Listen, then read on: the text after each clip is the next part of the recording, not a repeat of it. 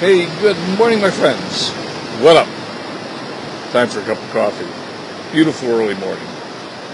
So I have a special treat for you today.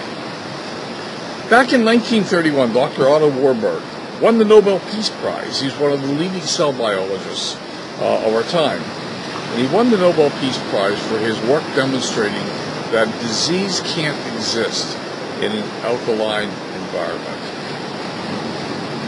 This is extremely important. Our diet is highly acidic. Highly acidic. Furthermore, cancer cells feed on sugar. They love sugar.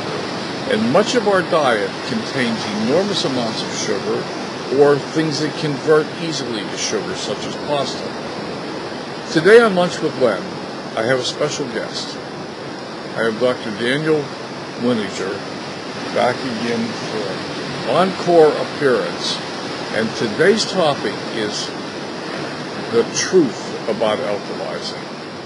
So join us at 11:30 a.m. Pacific Daylight Time today for the truth about alkalizing on Lunch with Len, and learn why you should be alkalizing and how easy and simple and inexpensive it is for you to build that level of protection into your body so that you don't get sick. Hey, that's all for today. I hope you're going to have a wonderful day. As usual, I intend to be happy. I hope you do too. It's a choice. Don't forget to give candy to strangers. We'll talk again tomorrow. See you on Lunch with Len at 11:30. Go get registered. Bye for now.